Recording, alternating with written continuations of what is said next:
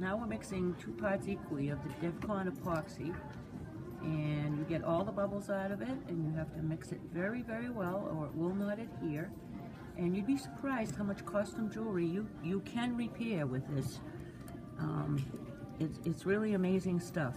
So now I'm going to put it a little bit on this section of the necklace, and then where's that piece? It's going to go inside the cap here, and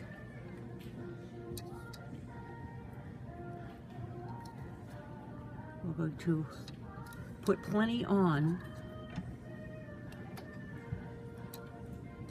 and then you put it on the top here, and we're going to wait for it to dry. Yeah, this ain't looking right. I'm sorry.